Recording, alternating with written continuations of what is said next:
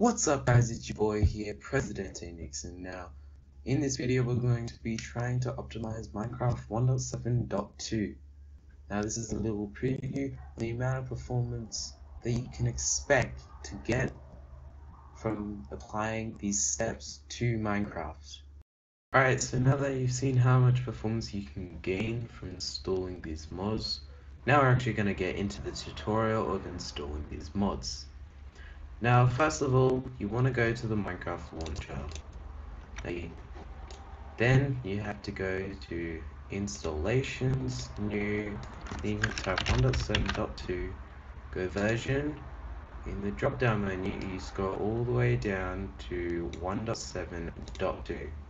Then you go create, and then you're going to press play next to 1.7.2, and then 1.7.2 is going to download and come up. Alright, so now that 1.7.2 has came up, we just want to press quit game, and then you're going to close Minecraft launcher.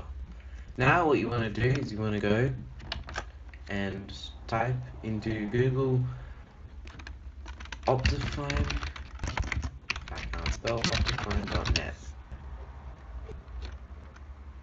Then you're going to go downloads, and then you're going to scroll all the way to the bottom to 1.7.2. Then you're going to go download the latest version, download, and then you're just going to wait here until you can click on the skip button that comes up. So now I can up, I can press skip, and I'm going to press download 1.7.2. Alright, so that's downloading. Now when it comes up, it might come up with keep or discard because it could harm your computer. Just say keep, and then once you do that, you can click on it here. Then you can press install, and then it says Optifine is successfully installed. Then you press OK. You can close your browser, and then you can go back to Minecraft launcher, and then what should happen is that Optifine comes up.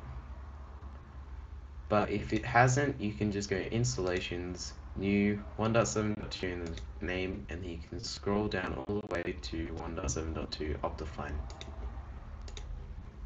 Anyway, we're now going to press play on this, and then it should just come up. Alright, 1.7.2 has installed and it's come up. And if you want to get into the Optifine options, you can just go options, video settings, and you've got all your Optifine settings here. Anyway, I hope you liked that video, and I suppose see ya.